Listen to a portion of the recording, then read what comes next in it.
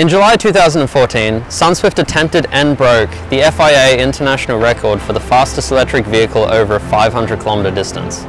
This is a feat that proves that electric vehicles can not only travel at high speeds, but can also travel for long distances. This year has been an incredible experience for the members of the team to not only learn more about the car, but to learn more about their professionalism and understanding of each other as a team. The teams learnt the importance of meeting deadlines, the importance of working together, the importance of genuine commitment, and most importantly, the importance of working towards a goal.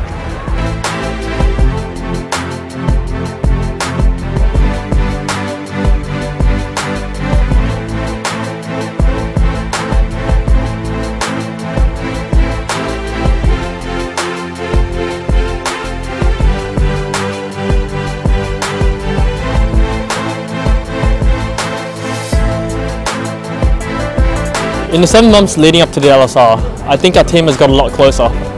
We've got newer members contributing and designing things they've never done before. We've become more organised, more hardworking.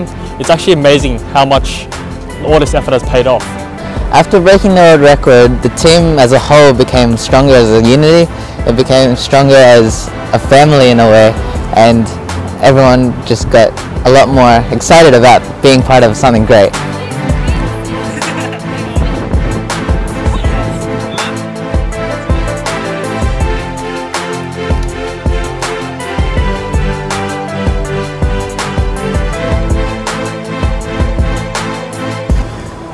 It's really special because not everyone can say they've broken a world record.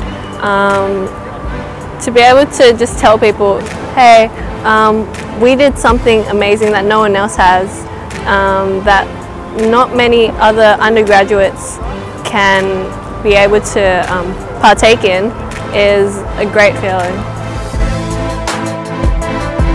I believe that we've done something extraordinary as students. We've made an electric car capable of travelling at very high speeds over really long distances.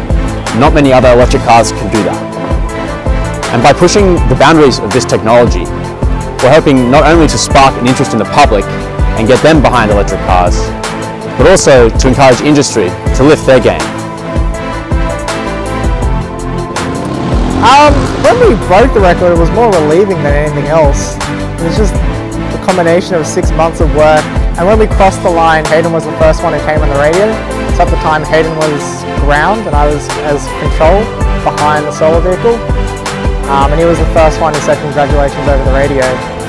So coming from him, it was, I guess, a tender moment in 6 months of hard work.